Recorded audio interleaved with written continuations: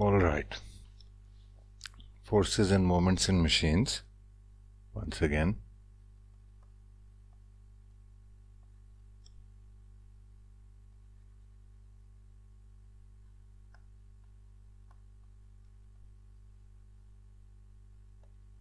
And today we will talk about balancing. Balancing is a very important topic. It has to do with when we have something that rotates. So for example, on a rotor you have a wheel of some kind. There are many videos on balancing, you can look at those, and this is supported on bearings over here and over here. So there is a bearing here and a bearing here, and this thing is spinning. Then if there is an unbalance over here, then you will have heavy vibrations.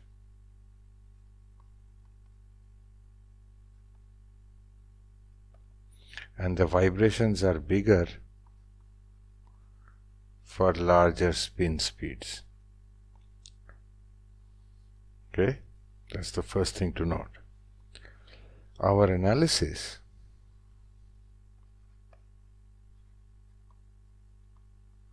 of balancing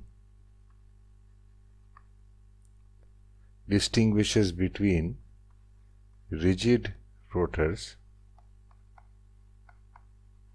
and flexible rotors.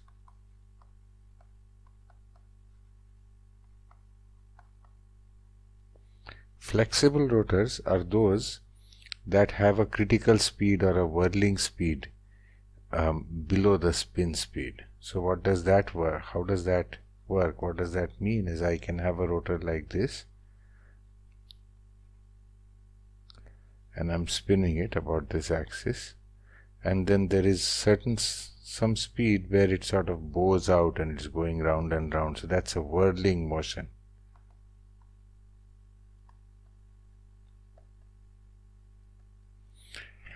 And that happens at the first critical speed. And then later, if I spin it at a speed which is faster than first critical, then when I start this system, I'll have to cross the critical speed, and crossing it is difficult. So this situation, we refer to it as a situation with a flexible rotor, because the flexibility or bending of the rotor has to be accounted for. We are not going to talk much about flexible rotors. We are going to talk about rigid rotors. Rigid rotors, what happens is there may be bearing compliance, may be there, but the rotor is rigid. That's what a rigid rotor means.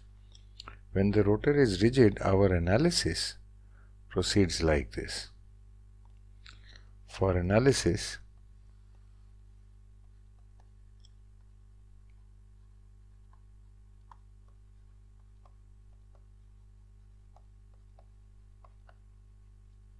so the rotor is a rigid body.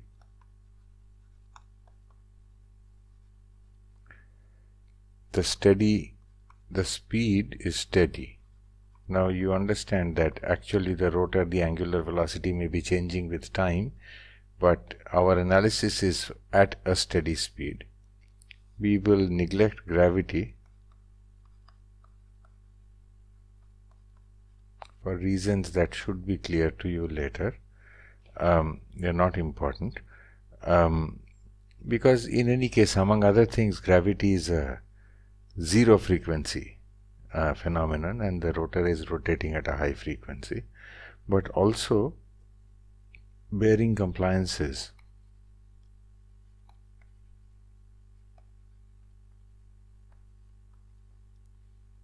will be not modeled. So what we really do is we treat the bearings as rigid, rotor as straight,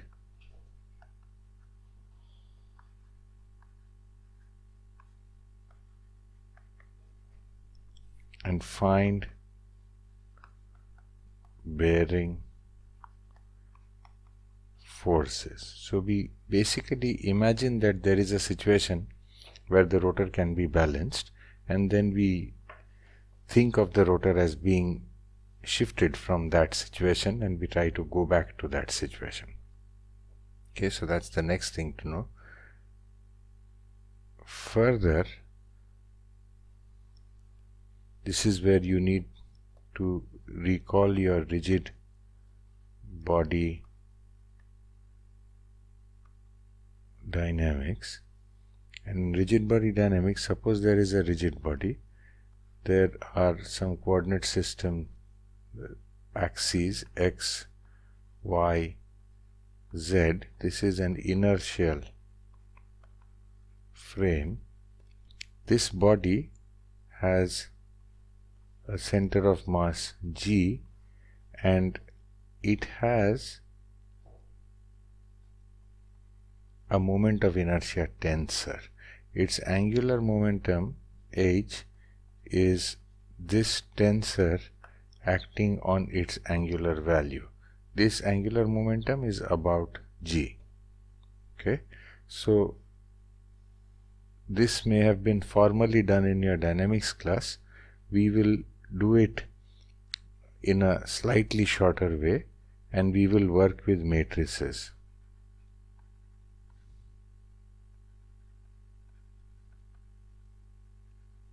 Of components. Okay, so now let us move back to the left side of the screen. Come here. All right, let's go back to yellow. Now this ICM, the matrix of coefficients, is like this: IXX, IYY, IZZ, and then these are the off diagonal terms. It's symmetric, so we should write IYX, but I will write IXY here, and IYZ, and over here, let me erase this a bit.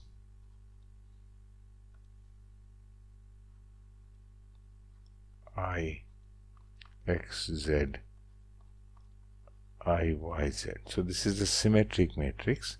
Now IXX is equal to the integral of y square plus z square dm over the body.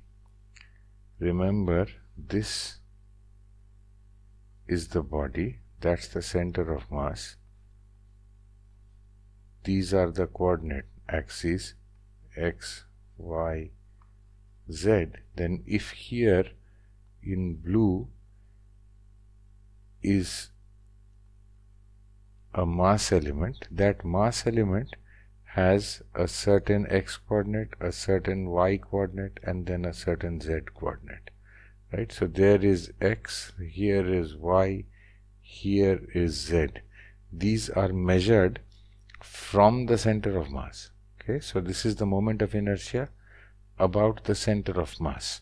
You will see problems where some point is fixed on some body and a moment of inertia will be taken about that fixed point. For my class, don't do it. Okay, so here are the diagonal elements. IXX you can see has y and z. Similarly, IYY will have x and z.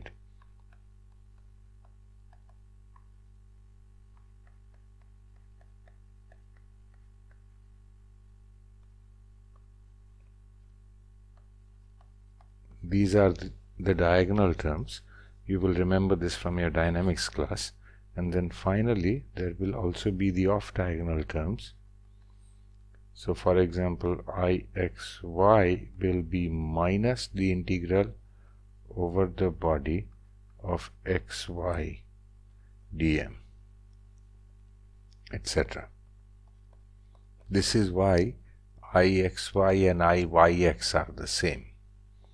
Okay, alright. So now that we have this, we have momentum balance.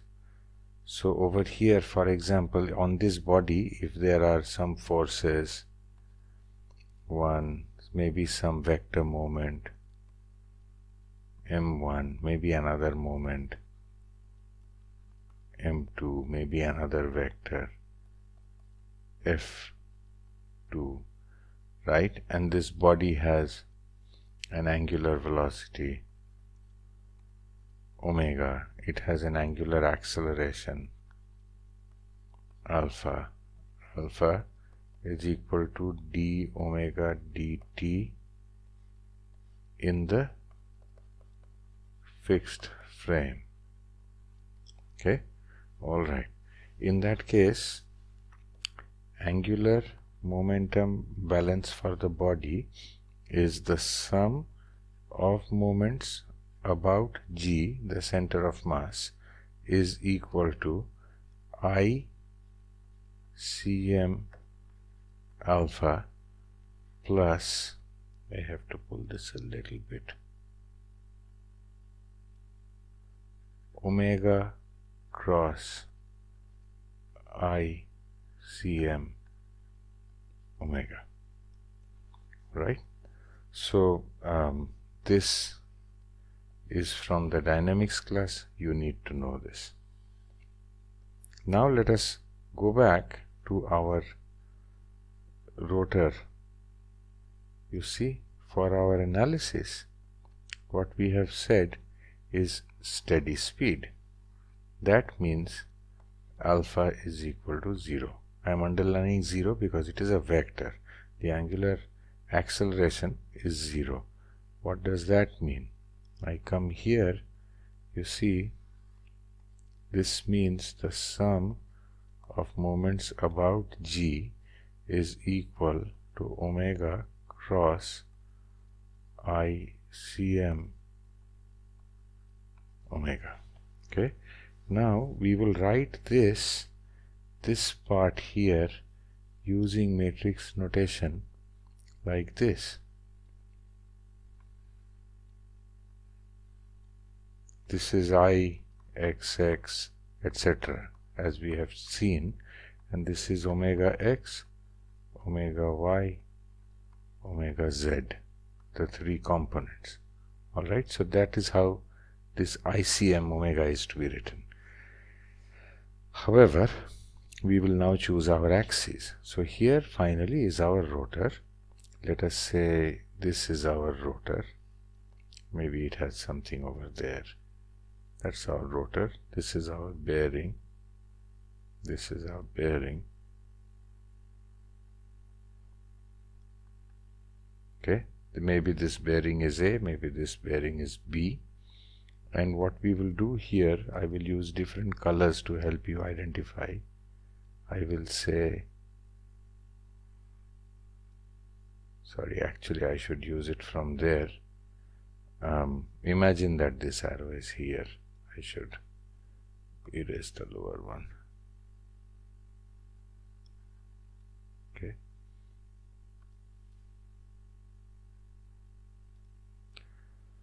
So let us say this is the x-axis, this is the y-axis, and this is the z-axis. If the rotor is balanced, then at steady speed, if there is no reaction, no friction in the bearings, right? So this is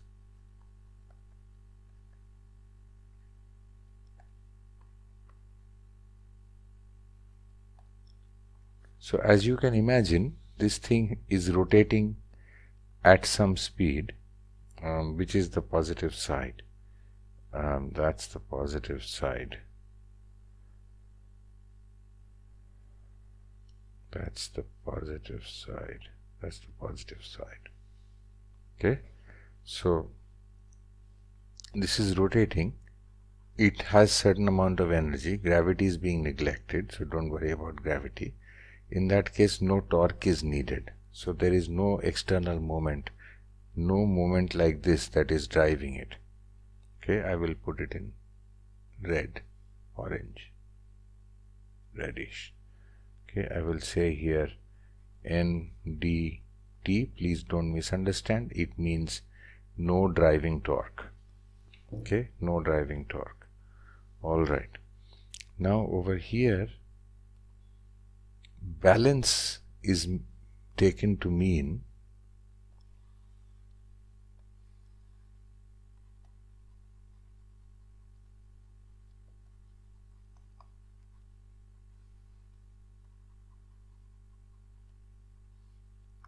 no forces at bearings A and B. Okay, very good. If the center of mass of this rigid rotor is off the axis, let us say it is at a distance of E. Okay, if rotor center of mass G is not on axis, then acceleration of center of mass is equal to omega square E towards axis, and bearing reactions must be non-zero. Okay, all right. What is the meaning of this? This means that this rotor, therefore rotor CM must be on axis. This is called static balance. Okay, what this means is that under gravity the rotor will not spin and find a special equilibrium. Okay, for example, static balance. What does that mean? It also means that x, again measured from the center of mass, right? X dm is equal to 0, y dm over the body, B is body, body is equal to 0, and z dm we don't care about. That is somewhere. It's only on the axis. So these two things are 0. Okay? All right. Now we are beginning to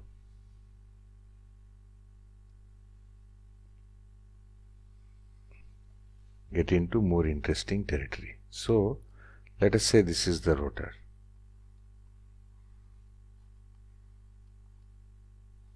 We are treating it as rigid. This point here is A, this point here is B. Let us say that, remember that this was X, this was Y, and that was Z. Okay, so now let's show forces. So over here, let us say here is a force AX, here is a force AY, here is a force BX, here is a force BY. We are not including moments from the bearings for the same reason that door hinges. You know, when I have a door frame, when I have a door on a frame with a hinge here and a hinge here, right? The moments from the hinges are neglected because they are of very small extent. This is a discussion that I normally have in a mechanics class, which we don't have time for here. So I'm going to skip this discussion, and you can think about it and conclude that these moments are usually very small. But you can also think of the bearings as thin or something, and that's good enough. So even if they are there, they don't really mean much. All we require is that the net moments should be zero. No matter how you think about it, we can proceed now by assuming there are no moments, and you will get the same conditions for balancing of the rotor. Alright, so let us remember our momentum balance equation. Linear momentum balance is F net is equal to mass times the acceleration of g on axis. Once that is done, linear momentum balance has nothing more to say.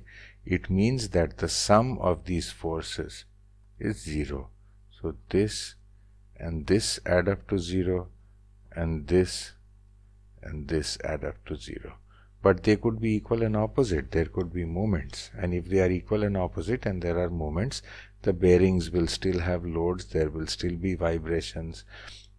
Failure may occur, early vibration levels may be unpleasant, or they may lead to large stresses, and it may be generally undesirable. So we will now think of angular momentum balance. When we think of angular momentum balance, then we say, let us say that the center of mass g is somewhere on the axis. So we will say now that the sum of moments about g is equal to omega cross ICM omega. Alright, now let us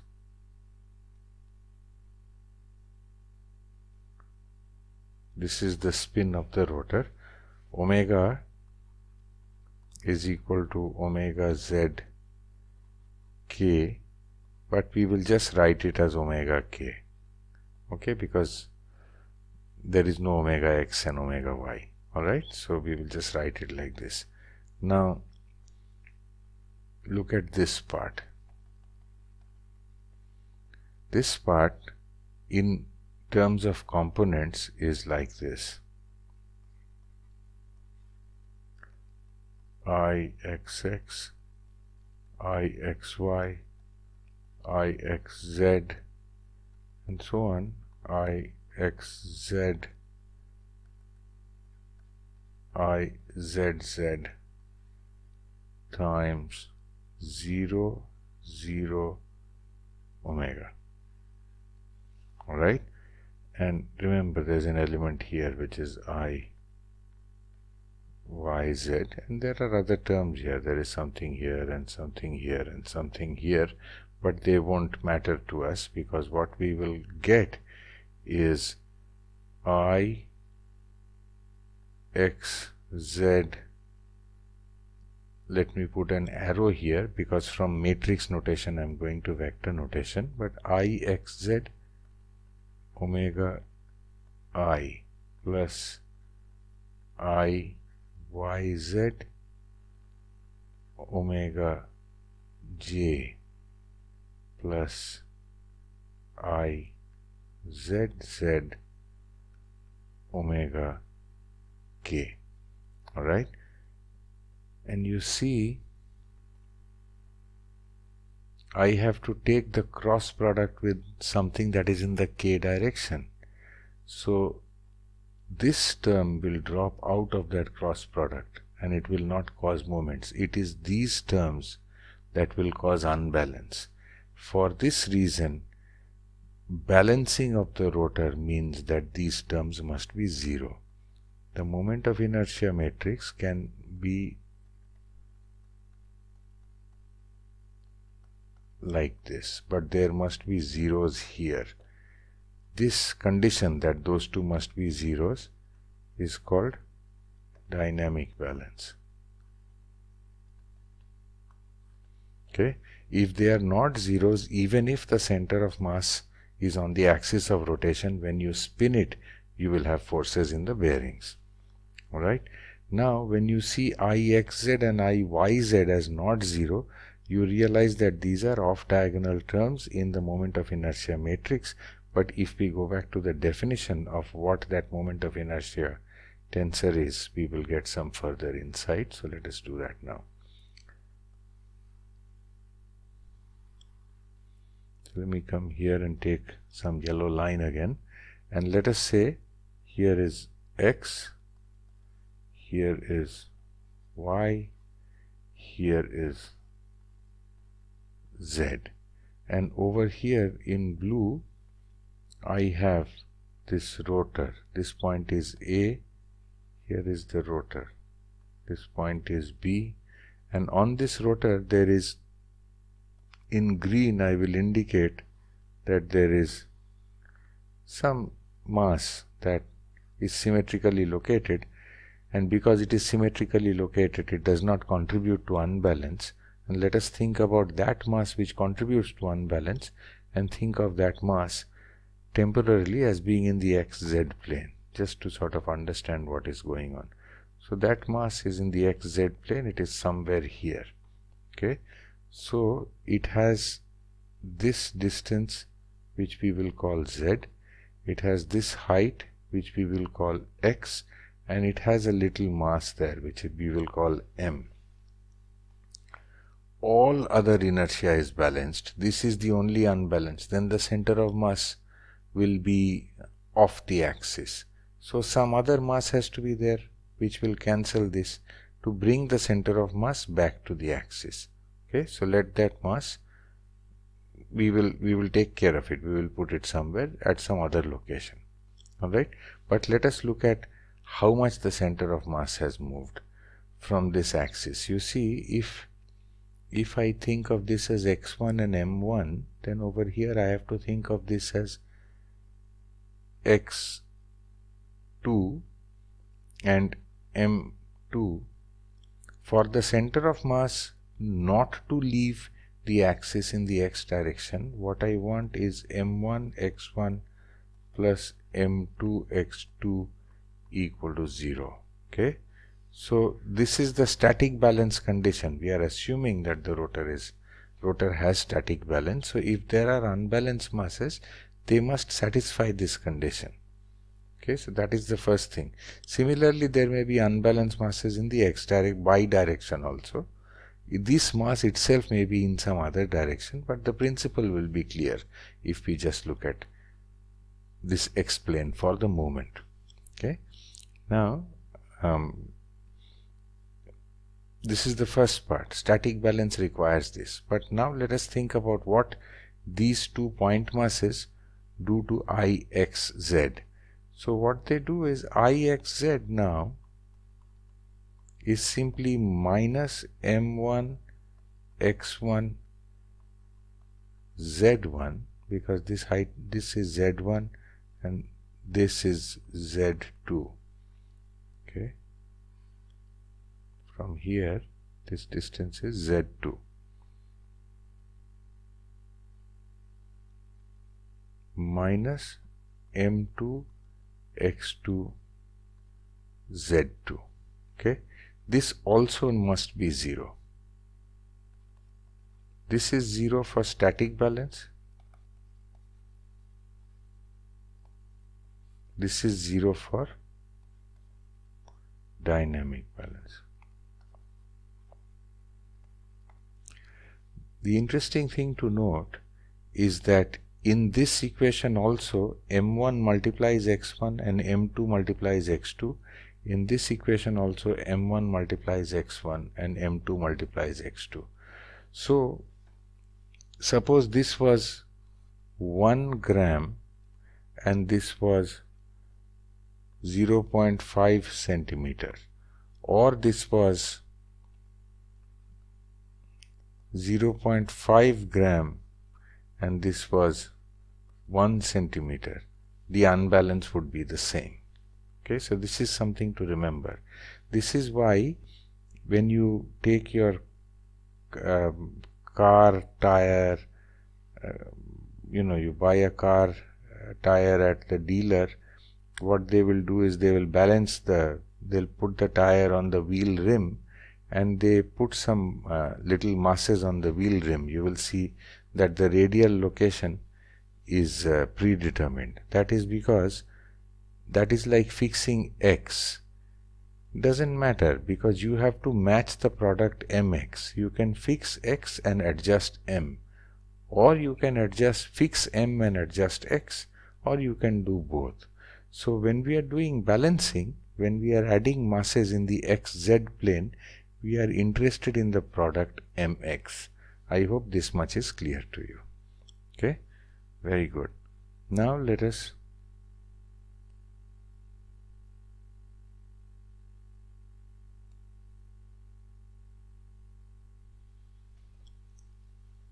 come to this situation. Let us say that we have a rotor.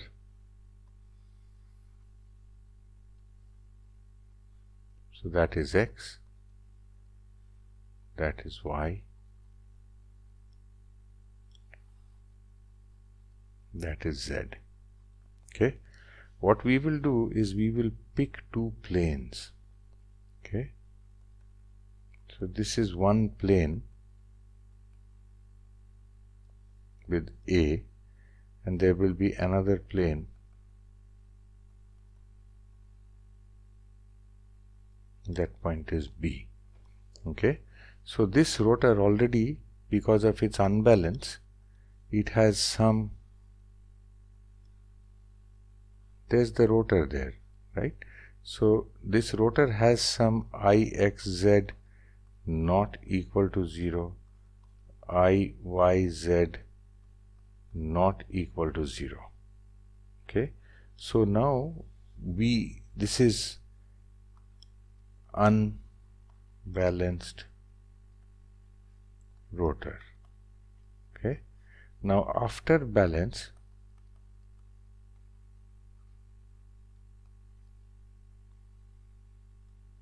Ixz, let me say like this for nu, is equal to Iyz equals 0. This is what we have to achieve. My point is that we can take any distance we like. So let us say in the x direction over here we choose some distance. Let's call this our favorite distance. Let's call this d.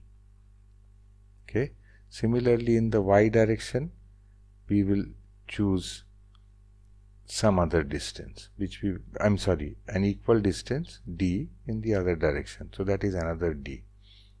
In the plane B we will have some d here and some d here. Okay, so we will add one point mass here, which will be max. We will add another point mass here, which will be may. Over here we will add mbx, and over here we will add mby. We are planning to add 4 masses, okay, in 2 planes. Is that enough? Our point is, it is always enough. Why? Because maxd plus mbxd should be 0. mayd plus mbyd should be 0. This is the requirement of static balancing. Okay, now over here you see, choice of coordinate axis is not so important. Where is the origin? Laws of physics don't change. That is why we can take z of a to be 0, but we will see that soon enough. Doesn't matter. So we will come here. Additionally, we require, oh wait a second, I'm sorry, I assume that it is already statically balanced. Let me clarify here. So otherwise there will be additional things to do. already statically balanced. So only dynamic balance is being sought. Okay. So with seeking dynamic balance, what we will do here, additionally we will need I x y x z as received minus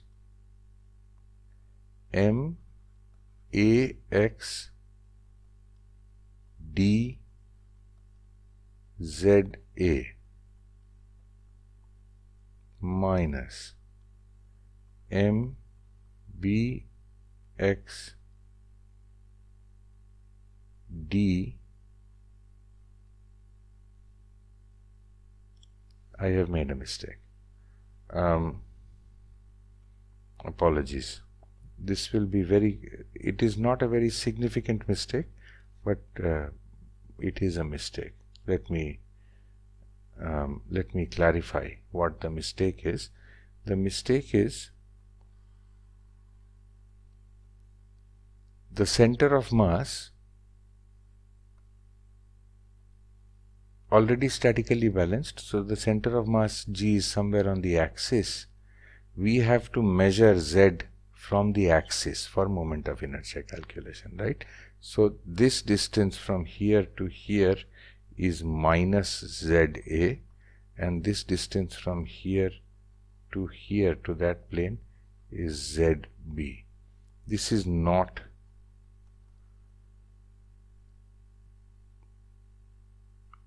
origin as far as we are concerned. That is the origin.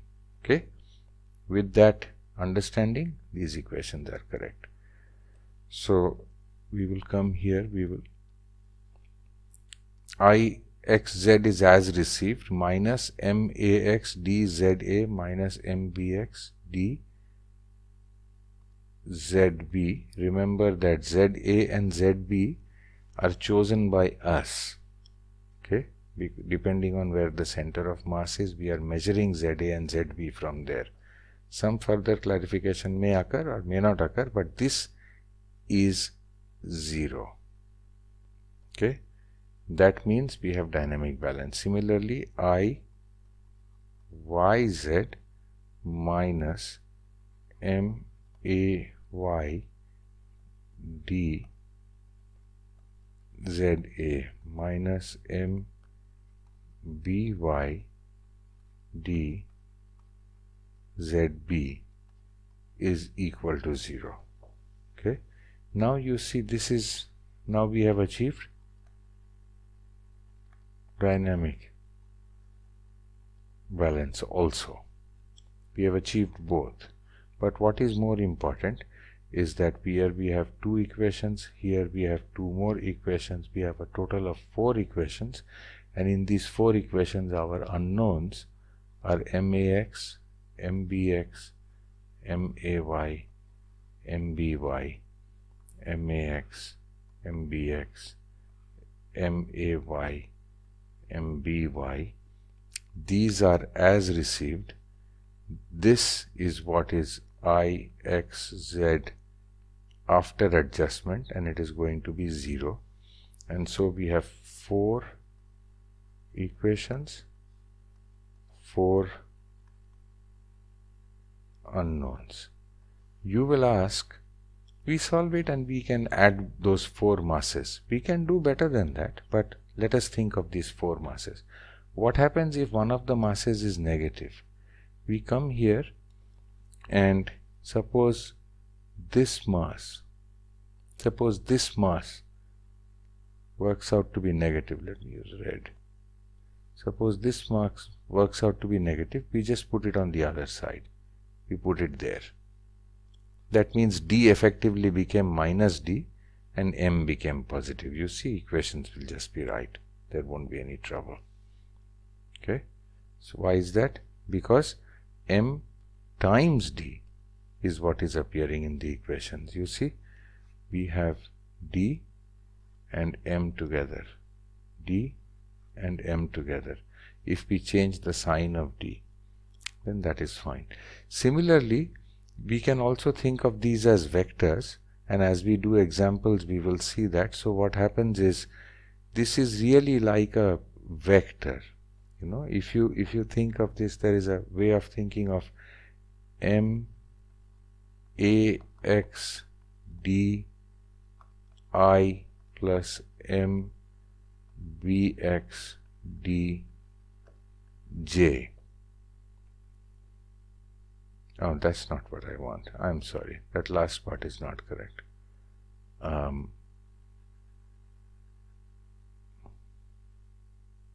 M A Y D J. So this is the effect at plane A of mass at A is like this vector sum. That vector appears in both places, and they can be added, and we will see this in exercises, but this is enough for the first lecture. Thank you.